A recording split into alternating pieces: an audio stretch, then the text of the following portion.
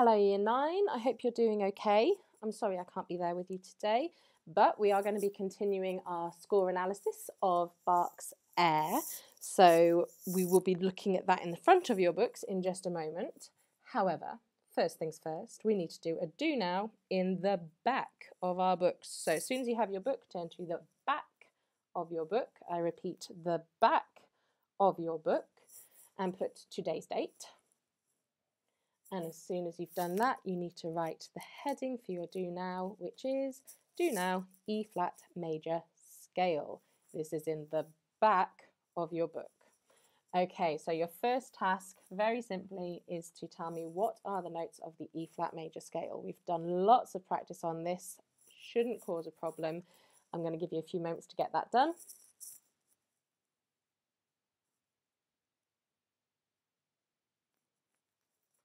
I've even given you a little clue there. We start on E flat, we finish on E flat. Fill in the middle for me.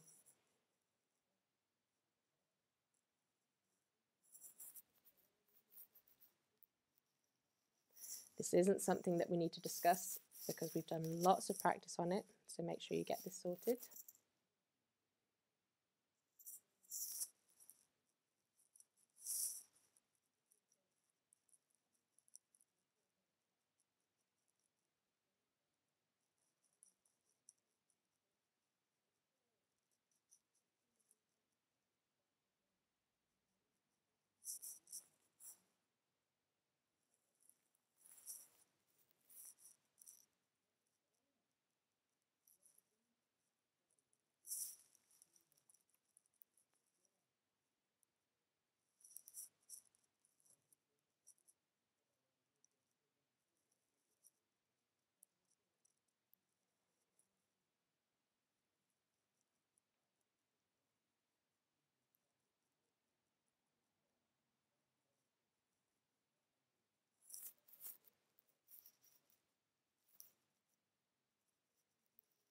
Just a minute more on that.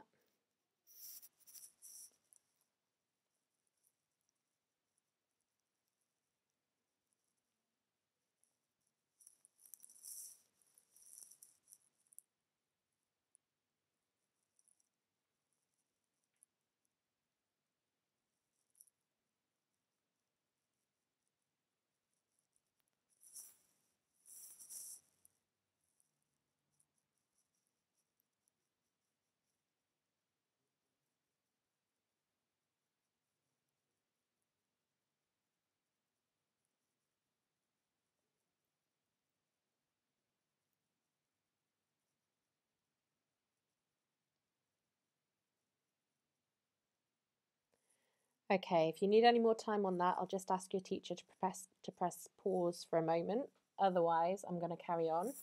So, notes, E flat to E flat. Let's fill in the notes first. Just because we start on E flat doesn't change anything. We still just use our musical alphabet. So E flat, F, G, A, B, C, D, E flat. We'll add in our sharps and flats from there.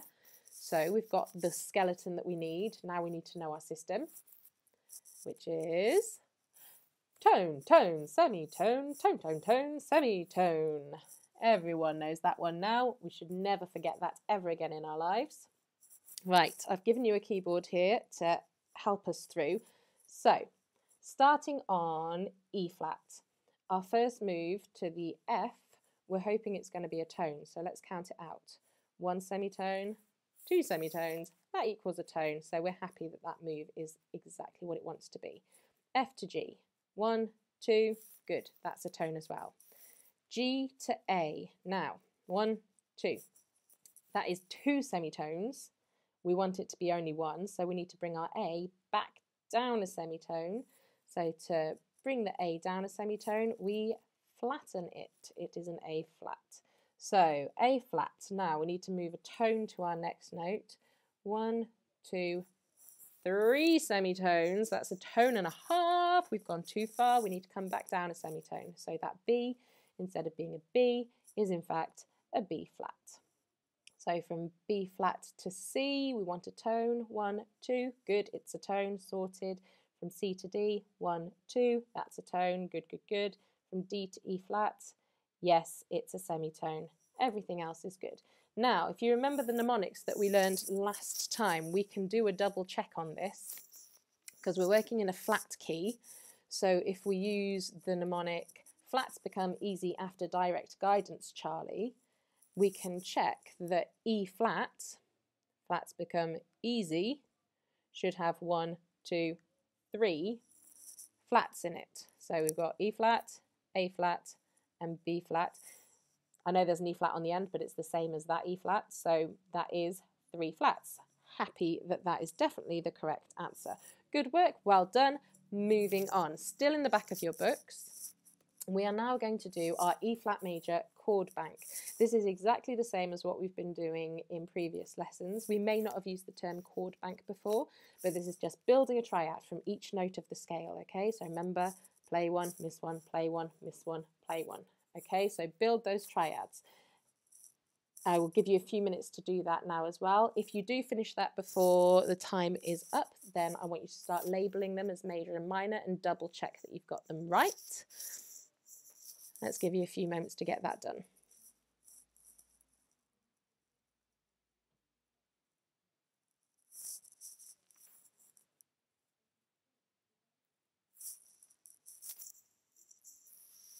So remember, your first triad is going to start on E flat, and then we need 3 notes. Play 1, miss 1, play 1, miss 1, play 1. Then our second triad will start on F.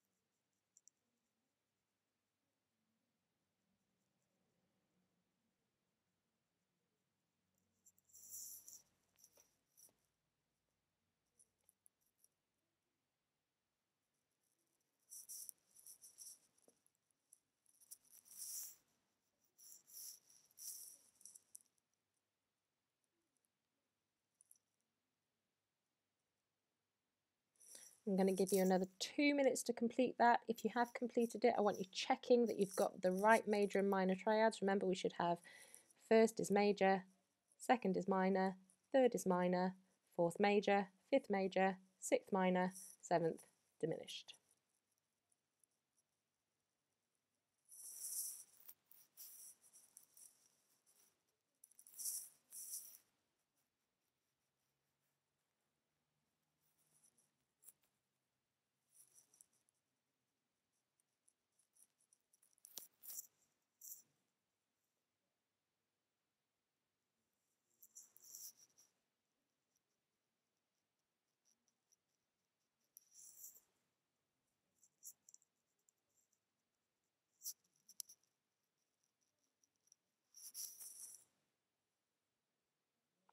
One minute remaining.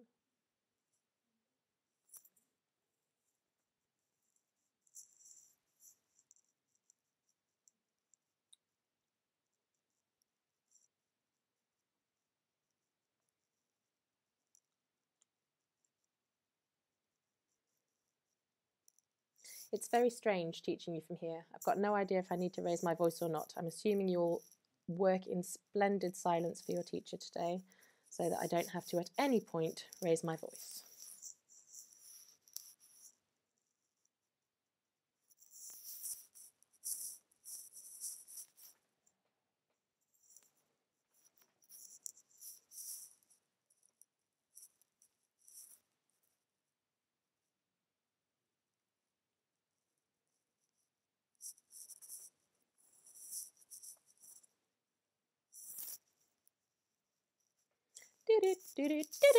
Boing. Okay, let's get those green pens out and check what we've done.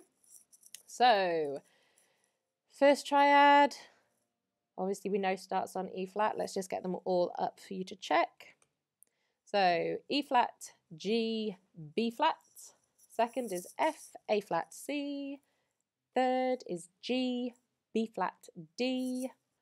Fourth, A flat, C, E flat. The fifth, B flat, D, F. Sixth, C, E flat, G. And the seventh, D, F, A flat. Make sure you got those right. Any mistakes you made, correct them with your green pen. And remember, you can always check by looking straight down the rows and make sure they follow your musical alphabet. So we should have E, F, G, A, B, C, D. G, A, B, C, D, E, F. Good, good. B, C, D, E, F, G, A. Good. Right. Very good. We are now going to put that into practice a little bit using our Bach scores that we've been looking at. So turn now to the front of your books. And we are going to continue our score analysis. So your allo for today is to identify some of the chords used in Bach's air. And can you please tell the person next to you which of our Dr. Smith elements we are looking at if we are talking about the chords being used? Is it D, dynamics? R, rhythm and tempo? Is it S, structure? T, texture? Wait, that's not right. M, melody. I, instrumentation. T, texture. Or H, harmony. I really hope you said harmony because that is the correct answer. Right, so we're going to be looking at the harmony in the piece today. But first things first, let's make sure we're still reading these scores really, really well. So look at your scores. I want you to choose which line you're going to follow. If you're still struggling a little bit with following the notes of the score, then I want you to choose either violin 1 or the continuo, the cello, because those are the ones that are slightly easier to follow. If you're finding it fairly easy, then I want you to look at those inner parts, violin 2 and viola, and choose one of those to follow. Remember, we have a repeat. So here we go from the beginning. I will shout out when we get into that first time bar and repeat, but I won't be giving you too many clues the rest of the way, so you need to keep your finger on your score so you don't lose your place.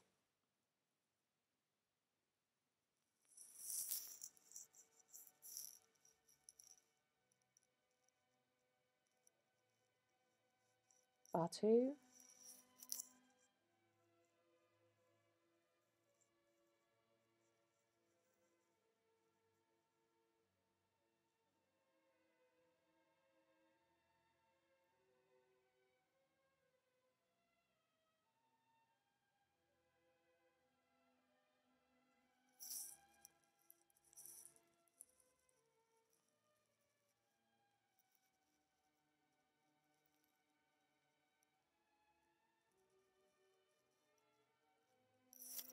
Here's the first time bar.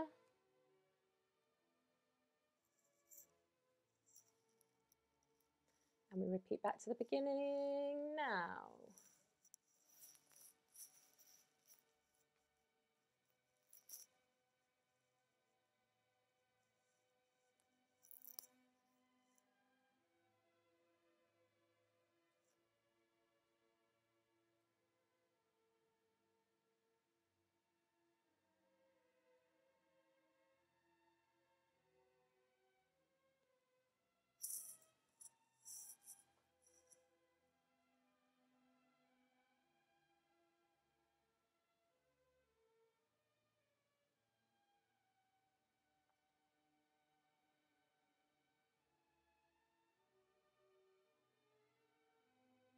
Second time bar.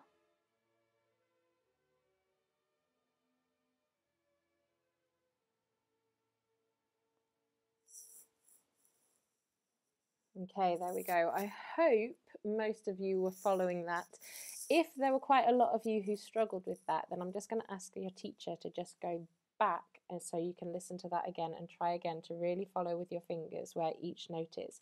If you really are struggling, then make sure you ask the person next to you if they're having a slightly easier time of it to help you out. Right, let's get into this harmonic analysis then. So, harmony is the chords used. Can you please write that very neatly in the front of your books underneath your aloe? You should also have written today's date. I hope I told you that. So, harmony is the chords used.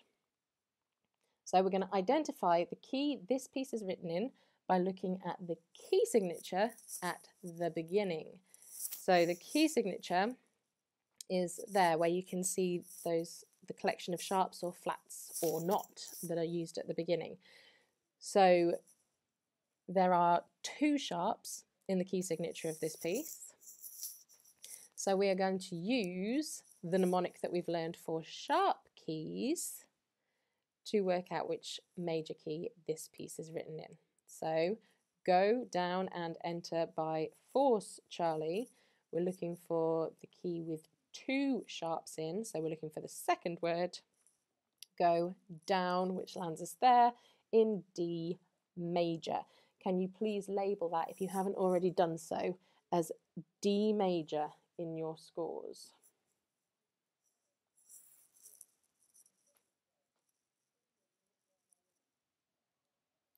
Right, in the front of your books, you are going to create a chord bank for D major. So first things first, I want the notes of the D major scale. So you can do this, we've just done it in E flat. So D to D and fill in all the blanks. Remember, tone, tone, semitone, tone, tone, tone, semitone. But we already know that it's got 2 sharps in it, so that should make our lives a little bit easier. And then your next task is to fill in those triads. And again, if you complete this more quickly, then I want you to start checking your triads by making sure that you've got a major on the first, minor, minor, major, major, minor, diminished. Okay, I'll give you a few moments to get that done.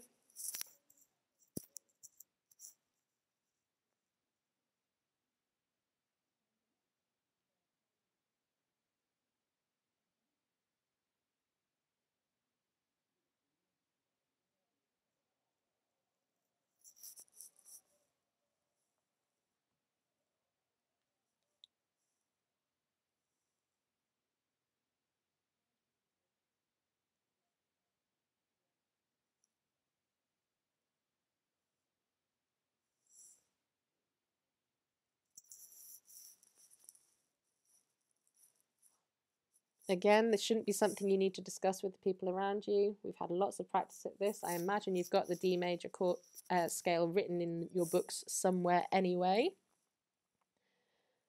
So make sure you're working independently, please.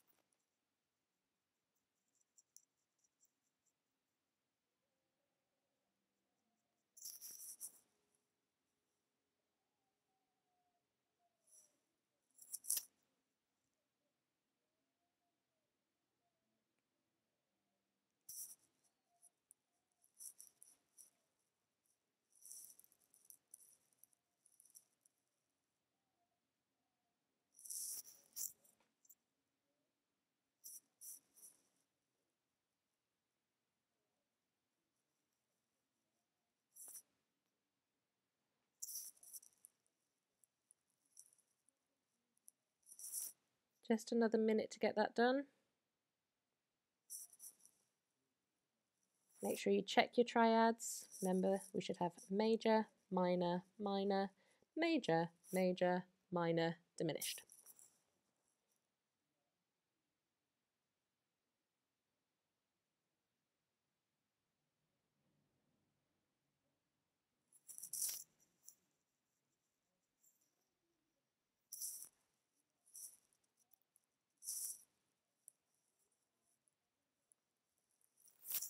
Right, let's get that first bit up on the screen for you. So the notes of the D major scale: D, E, F sharp, G, A, B, C sharp. Correct in a green pen if you made any mistakes, please.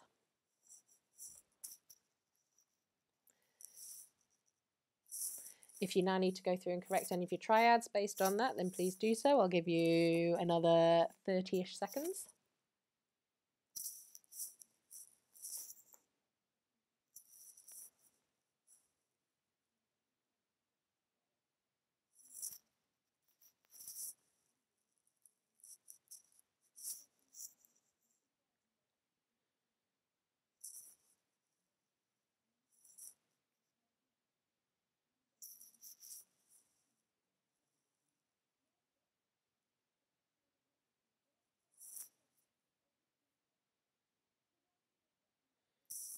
Okay, I think that should be plenty of time. If you are still working, then again, I'll ask your teacher to press pause there for a moment to let you catch up, but I think we should be there. Here we go then. First triad. In fact, let's just get them all up for you. So, D, F sharp A, E, G, B, F sharp A, C sharp, G, B, D, A, C sharp, E, B, D, F sharp, C sharp, E, G. Okay, that chord bank is going to be important to us now. So make sure you've got that all correct. Any corrections done in green. Just another moment for you to check it.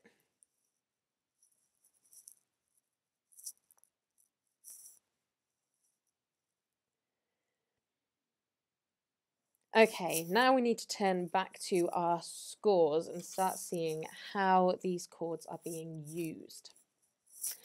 Important when we are looking at the chords being used is making sure that we're reading the notes correctly. And to make sure we're reading the notes correctly, we need to make sure we're looking at the right clefs. In a string quartet, we've got two violins, which are nice and easy. Violins play in treble clef. We like treble clef. We just use face in space, and every good boy deserves fun, and we can work those notes out, no problem. We've had some practice now using bass clef. We know everything just shifts down by a line or a space. The one that's going to trip us up here is the viola, which plays in this little chappy here, which is called an alto clef. Now, you guys don't actually need to know how to read alto clef. You just need to be aware that it's a thing. So I'm not going to try and teach you how to read alto clef now. For anyone who is particularly interested in how we do it, the line where these two curves converge, so that middle line there, that would be B in the treble clef, that is our middle C. So you can work from there to try and work out what these notes are. So if we could just go up C, D, E, F, G, this first note's an A. Again, you don't have to know that. You don't have to be able to read in alto clef. So I'm going to do you a quick cheat here, and I'm going to tell you what the notes of the first two bars in this piece are, and you're going to write them on your scores. So the viola part there, your notes for the first two bars are A, B, B again, just an octave lower, E, E. A, B, B, E. Can you please write those on your scores using a sharp pencil? Make sure it's accurate. And we now need to work out what the rest of the notes are. We are only going to look at the first two bars for now.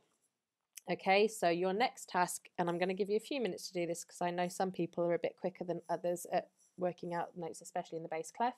So I'm going to give you a few minutes to fill in the rest of the notes. So all of the notes for violin 1 up to here, violin 2 up to here as well, and for the cello just up to here. If you do finish that quickly, if you're one of those people who's quite quick at reading notes, then I want you to carry on trying to fill in the viola notes. So practice reading that alto clef and see how you get on.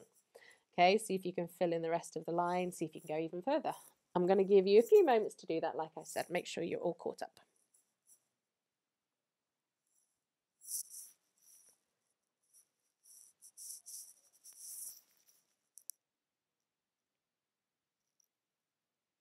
Again, year 9, you shouldn't need to talk about this one. I want everyone to at least give it a good go on their own.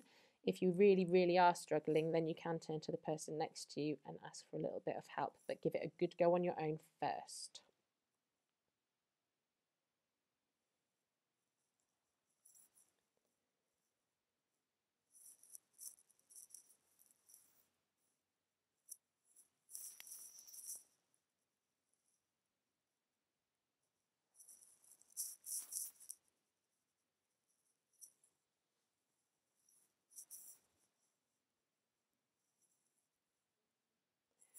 Don't forget your key signature. We've got 2 sharps in that key signature. So every time we come across an F, it's an F sharp. Every time we come across a C, it's a C sharp. That's important. You've got to get that right.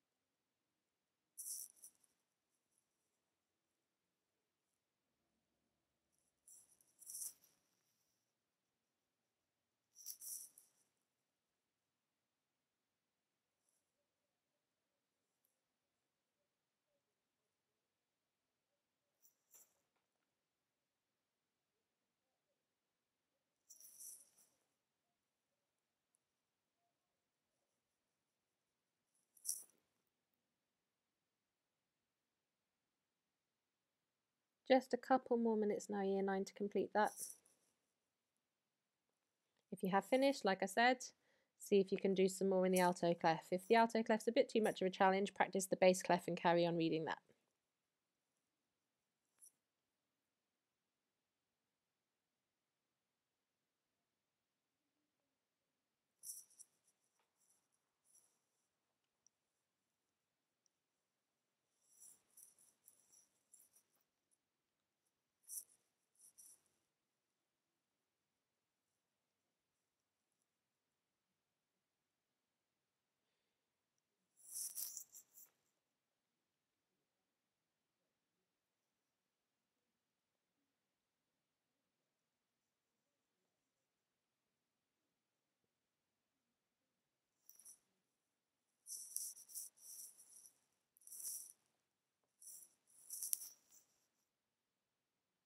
Just 1 minute left.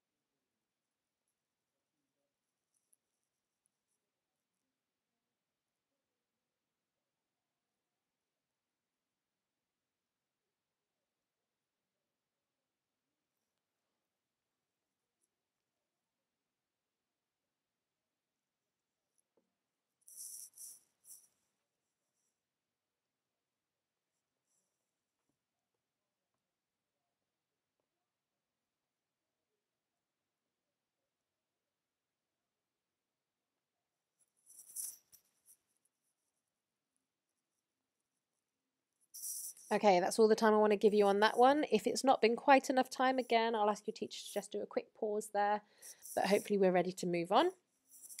I'm not going to ask you to correct this in green pen. I just want you to use your rubber and your pencil to make any corrections, because otherwise we end up with a very messy score.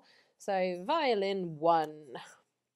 We start on an F sharp, and that F sharp is held all the way into that one. That's the reason I haven't written F sharp again, is because it's the same note, it's just tied over.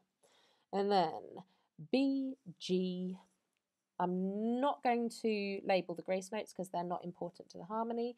So F sharp, B, G, E, D, C sharp, D, C sharp, A. And that is the first couple of bars in violin 1. Let's look at violin 2, the other one that's wonderfully written in treble clef for us. And this one doesn't even use any ledger lines. So, and in fact, there's 3 notes to label here, so we should have got this one.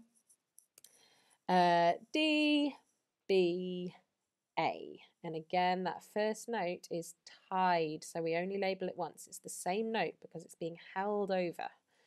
Okay, and moving on to the bass clef. Lots of bass clef notes to try and work out here.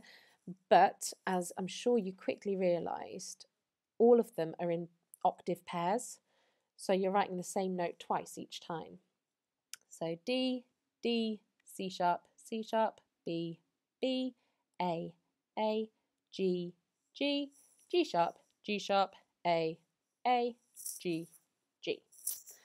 Okay, hopefully you got most of that without too much help. I'll leave that on the screen for a moment so you can make your corrections.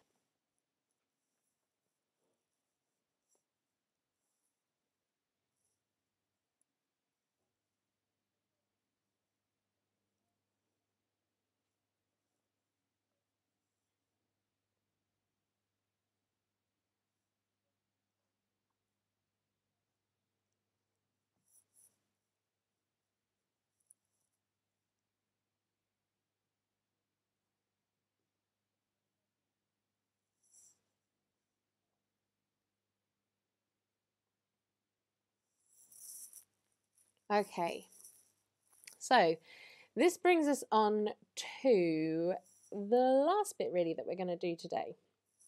So I want to know which chords are being used in the first two bars. So here is that first two bars, and I've sectioned them off for you.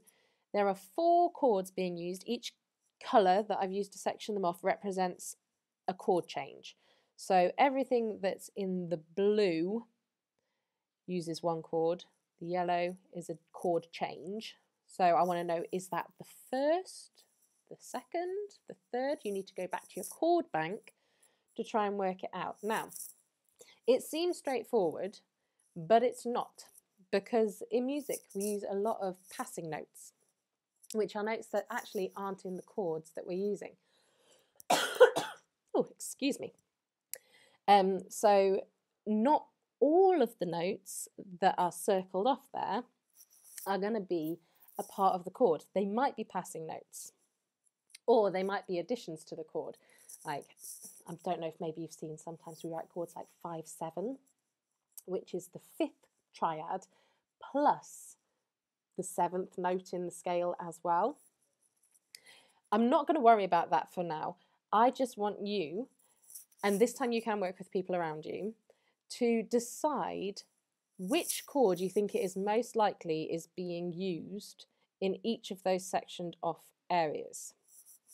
So this yellow section here, remember that that F sharp there is being held through. So there's an F sharp there and a D there. Okay, I don't think that appears any other times. And remember, we kind of ignore the grace notes. We'll just let them go because they're not important to the harmony. So you need to try and work out, once you've decided which notes are being used within each section, which chord it is most likely to be. Now, I'm going to give you quite a bit of time on this because it should take a little bit of arguing out.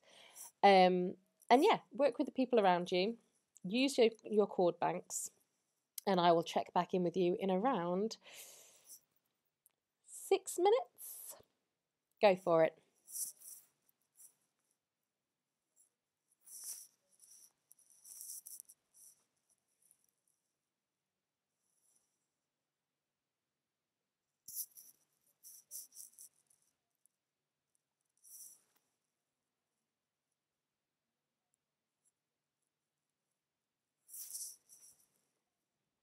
So it's your job to try and identify which triad from your chord bank is being used each time. Is it the first, the second, the third? There will be notes that don't belong to the triad, so you've got to try and work out which is most likely.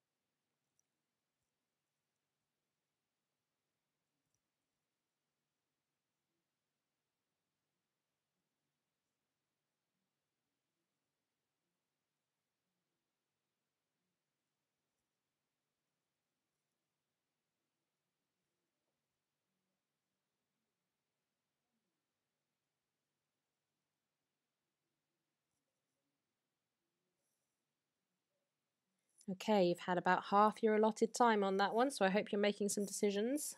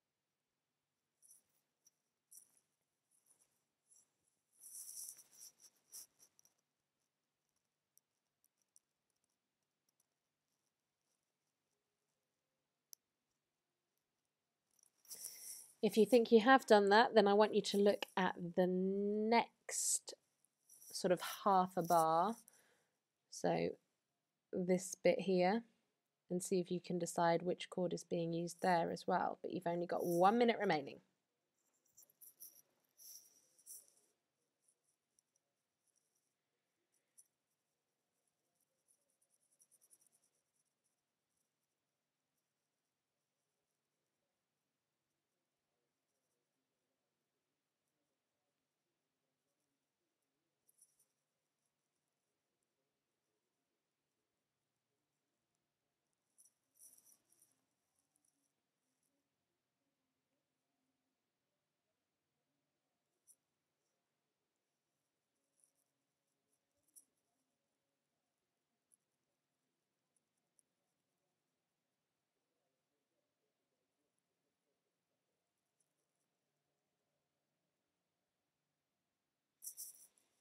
Okay, year 9, that's all the time I want to give on that one. Again, if I haven't given you enough time and you need a little bit more as a whole group, then I'll ask your teacher to pause there, but hopefully most of you have managed to make some decisions. I'm going to give you your answers, and I'm going to give you these answers in the form of Roman numerals. We use Roman numerals to represent the chords being used in music a lot, so I want you to start getting used to this. Here we go. In the blue, we have chord 1. So in the key of D major, chord 1 is D, F sharp, and A. So we've got D there, we've got F sharp there, we've got A there, and we've got 2 Ds, and then the passing notes, the red herrings in this chord, were those 2 C sharps. So well done if you got that one right. Can you now please label on your scores in Roman numerals, so the same way that I've done here, so you represent chord 1 with an I and use a capital I. So label your scores that is chord 1. The next one being used is chord 6. Now this time you'll notice my Roman numerals are in fact lowercase. So instead of using a capital V and a capital I, I've used a lowercase v and I. And that is because, again, when we're talking about harmony in music and we use these Roman numerals, we use capitals when the chord is a major chord, and we use lowercase when it's a minor chord. And we know that chord 6 in any major key is always going to be a minor chord. So 6 will always be written as a lowercase Roman numeral. So let's just check it. So in our chord bank, we should be in, where are we?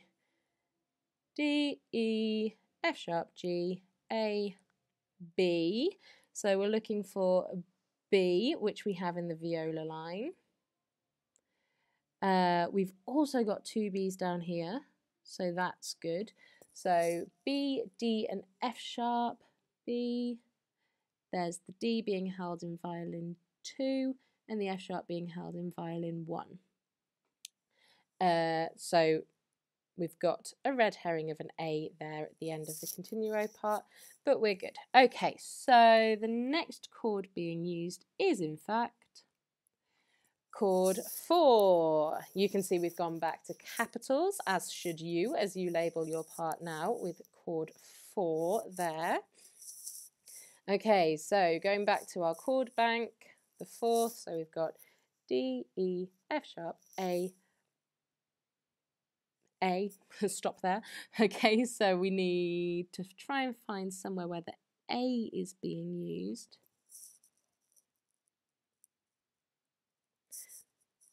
Oh, I've done that wrong. D, E, F sharp, G. Sorry guys, my deep apologies. We're looking for G. I was just looking at that thinking that makes absolutely no sense what I've just said. Right, so we're looking for a G. There is the G in the bass line. Let's have a little look what else we've got. So we need a G, we need a B. There's a B right there, and actually another G there as well, so that's good. What have we got down here? We've got a B here as well. So G, B, and D, that wraps off our chord. So that one was nice and clear. That was chord 4. Now, all of this last little bit is chord 5. Well done if you got it right. Don't worry if you didn't get it right. We will have some more practice on this. So chord 5. This one is in fact A. That's what we're looking for here. So A, C sharps and E's. That should be what give it away for us here. So anywhere where we can see an A, there's an A in the bass part. Quite often the bass is a good place to look for the root, so the first note of the triad. So there's an A in the bass. There's an A there in violin 2 as well. There's an A in violin 1. A C sharp. Where can we see C sharp? There's a C sharp there. There's another one there in violin 1. What have we got down here? These are E's. Okay, so we've got some E's there as well. And there's an E at the beginning in violin 1. So A, C sharp and E. That was definitely the hardest one to do because there were quite a few red herrings in that one. We don't use the D. We don't use the B, nor the G sharp. So there were quite a few there that didn't apply to that chord. But overall, the notes being used there were the notes of the 5th triad in D major. So what we will now be calling chord 5. All right. Really, really well done today, guys. That was a lot of new learning without me in the room. I hope it went okay. I'm sure you'll have some questions about it, and I will be back next week to answer any of those questions that you have.